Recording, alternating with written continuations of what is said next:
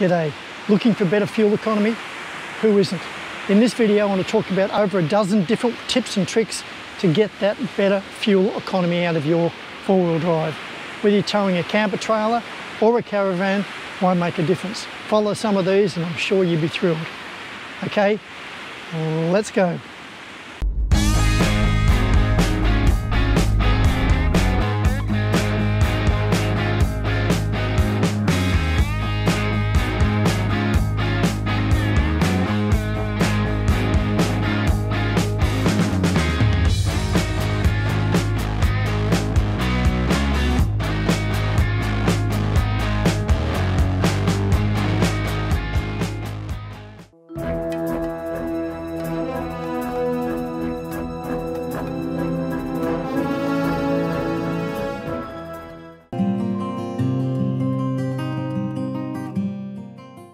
Now, as much as I hate wearing sunglasses because the eyes are the windows of the soul, it is so bright here.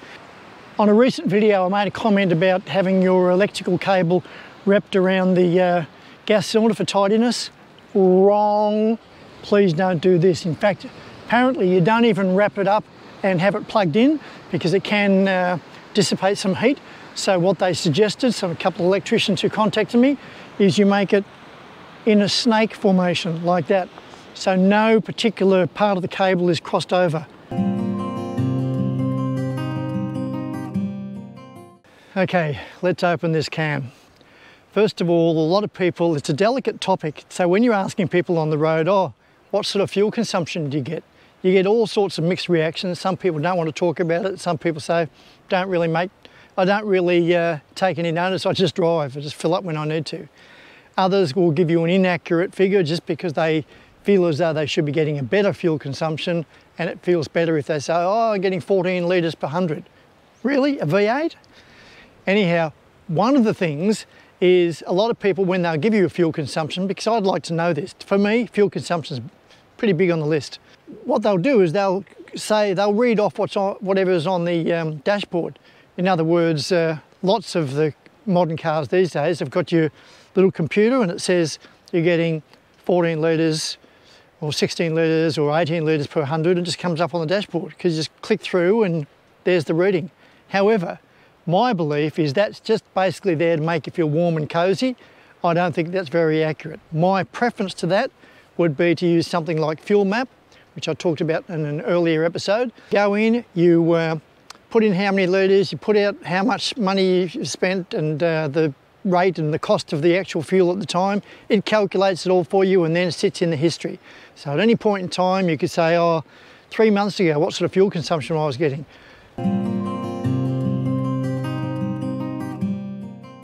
Well, here we go. This is probably the most controversial topics to discuss, tyre pressures. Now, tyre pressure will definitely make a difference on your fuel consumption. If it's overinflated, apart from the fuel consumption, it'll also affect the wear on the tyres. If it's underinflated, the same thing. You can have them way too crazy. I've met people with Prados like this. We've got it 65 and 70, they're driving down the highway. Now, as I say, I don't want to say what's the right pressure, but it'll definitely make a difference. So try and definitely get those tyre pressures right.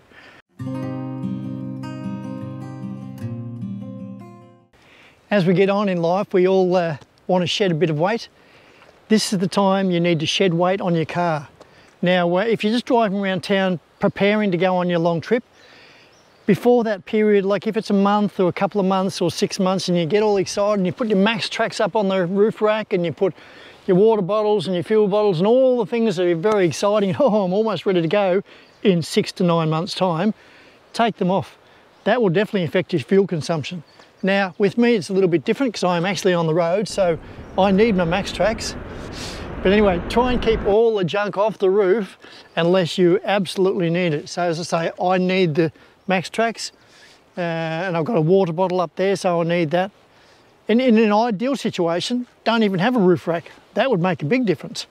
As I say, any opportunity in the car or the caravan, dump the heavy things, get rid of them, give them away, sell them, whatever has got to be done. Just get rid of that weight. Less weight and the less wind resistance, better fuel consumption.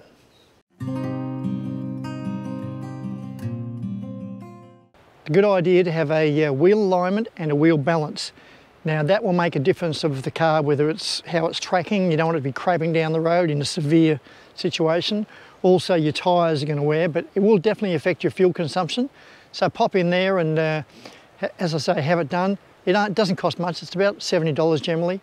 And it'll make a difference. Also make a difference when you're literally driving down the road, because the car will just drive nice and smooth. Otherwise, if it's out of balance, or if it's the front end's out, or any of it's out, the car might, as you're holding it, may wander off the road.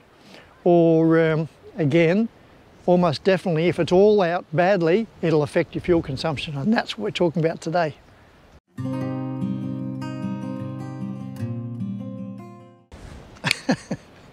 Oh, I swear with this wind I'm going to lose my wig.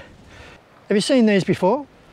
They're a sock. They fit over your snorkel, and they basically filter some of the dust and dirt on a dusty or dirty track.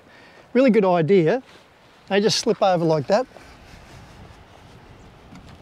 Obviously we've got to go on with some sort of elastic, or I usually put a couple of cable ties.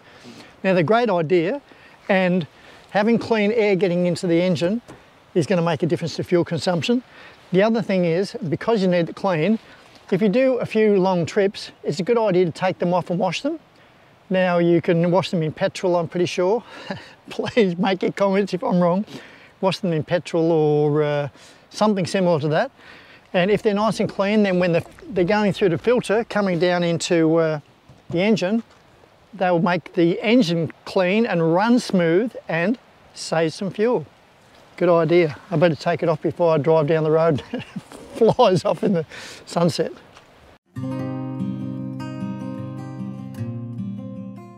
Now, if you're a four-wheel driver like me and you've given the opportunity, you'll love to go out and have a dirty weekend. Take the car out, take it through some puddles, take it through some mud without destroying the environment. Just have a four-wheel driving good time. And with that, it's important when you get back, as soon as you can, get back and wash the car. And it's not just the body. Yeah, it's nice to have a nice, clean, shiny four-wheel drive, but it's probably more important to clean underneath, especially the wheels and around the tyres and the undercarriage. Because what can happen is, it doesn't sound like it very much, but mud can actually sit on the tyres and sit on the wheels. First of all, it might throw the wheels out of balance if it's severe, and I've had that happen. The other thing is it can slow components down, the brakes, do all sorts of things. So definitely have a really good wash of your four-wheel drive if you're out and about having a bit of a splash in the mud. Now, one thing modern cars has given us is air conditioning. And we don't even think about whether it's turning it on, turning it off. Some people leave it on all the time. If you want to be conscious of the fuel consumption, yeah, be comfortable. If it's 42 degrees outside, you definitely don't want to, oh no, I'm saving fuel. I'm definitely not turning on the air conditioning. Use it for comfort. But if you use it on all the time, and a lot of time it's up full, it will definitely make a difference on your fuel consumption. And allegedly up to about 10%. So what you could think about doing is, yeah, look, have it on a fair bit of the time. And on those sort of mild days when it's not that hot, or just whenever suits you, you know what, I'm just going to turn the air conditioning off. Depending whether you're travelling with one, a couple, or the whole family. You might hear the kids in the back, oh, it's so hot in here, I think I'm going to melt.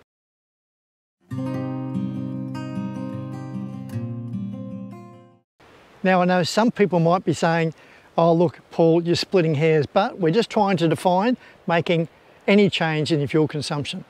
When you go and fill up, most people do this anyway, when you're filling up the fuel in the car, just do it to the first click. Some people say, oh no, first click, a little bit more, a little bit more, a little bit more. Oh, it's overflowing, good, now it's full.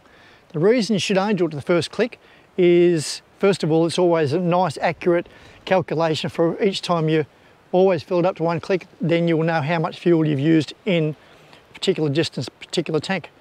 And the other thing is, there's a thing called an overflow, and you may lose fuel out of the overflow, and you also may lose fuel out of evaporation. And I know that's pretty small, but March fly. I know that's pretty small, but just that little bit might make a difference to you.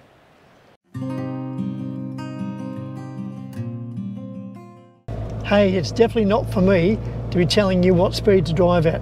However, the difference between driving at 80 to 85 and 100 to 110, if you're down the 80-85 kilometre an hour, you will get the best economy. And we could be looking at about 10% difference in the fuel economy, so it's definitely worth consideration. And know that if you're going about 80-85 kilometres an hour, it's really pretty casual and you get lots of opportunities to see the countryside, which is great.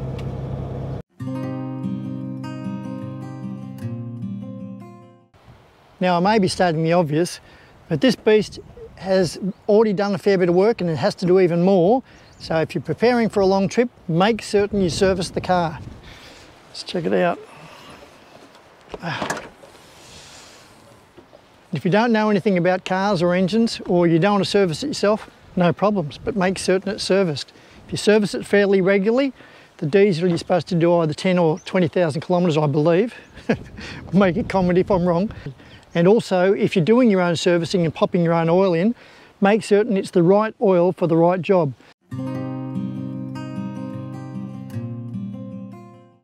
Always a good idea to have a spare air cleaner on your trip, and as well as that, to take off the air cleaner and just check out how dirty it is. So this shot is not set up. It might be a little bit dusty in there, in which case I too will need to clean it. It's all a little bit different on different cars. Oh, looks all right.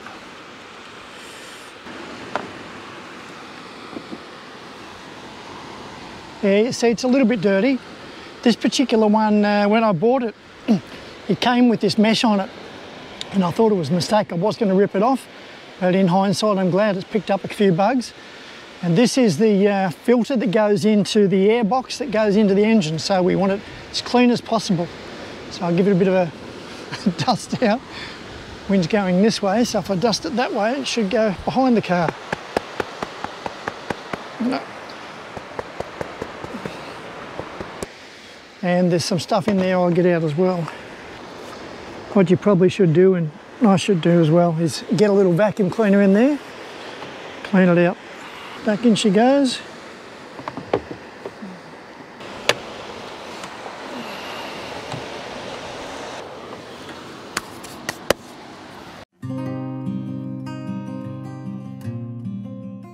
So before you go on a long journey, or any journey really, but certainly if you're towing a caravan, make certain you check all the brakes on the car and brakes on the trailer or the caravan, because if even if the electronic brakes are giving a wrong signal, for instance, out the back there, or you've got a problem, then what can happen is the brakes can actually be holding you back, and with that drag you're using up more fuel because the engine's got to work harder.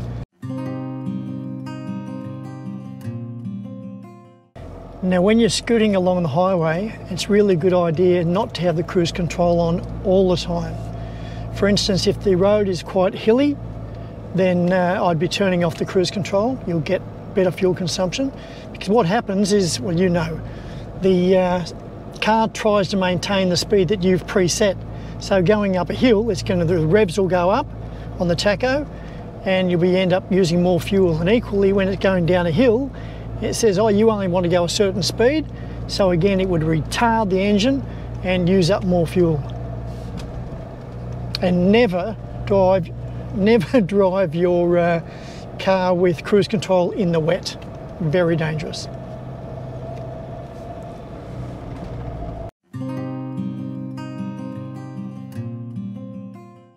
Hey, it's definitely not for me to be telling you what speed to drive at. However, the difference between driving at 80 to 85 and 100 to 110, if you're down the 80-85 kilometre an hour, you will get the best economy. And we could be looking at about 10% difference in the fuel economy, so it's definitely worth consideration. And know that if you're going about 80-85 kilometres an hour, it's really pretty casual and you get lots of opportunities to see the countryside, which is great.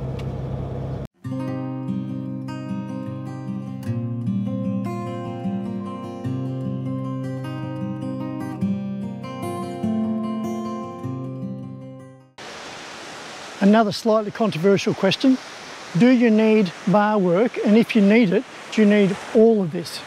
Now I'm doing a big trip and there will definitely be times when I'll be on dirt roads and I could be exposed to stray sheep, goats, camels, horses, rabbits, kangaroos, emus. So I want to give the car and my life as much protection as possible, so I've gone a bit crazy. But realistically, these things, they are so heavy. A friend of mine gave me a hand to put this on, and we had to use like a block and tackle. So yeah, they're really heavy. So another alternative, if you do need to put bar work on and you're not too much of a 4x4 snob, you might want to go aluminium, because again, that's less weight. And this side bar, realistically, you'd have to be doing some pretty serious four-wheel driving or really want to look cool to have that. So that's worth a consideration, the type of bar work you have. Because the heavier it is, the harder the engine works, the more fuel you'll use.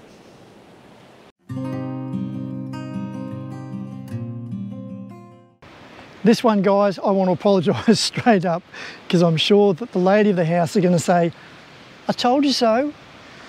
If you're preparing for your trip and you're just about to, you're planning it and everything, and you've still got 3 months, 6 months, or even a year ahead, it's great driving around town with these on. You really look as though you belong to the club. But with all of these things on your roof rack, and even your roof rack, unless you use it a lot or for work, it's a lot of weight up there, and it's going to use up a lot of fuel before your trip. So this is fuel consumption before you actually go. So get all that gear off when you're about a week or 2 weeks before heading off, put it all up, and you can really start getting the feeling, get into the zone of the big trip.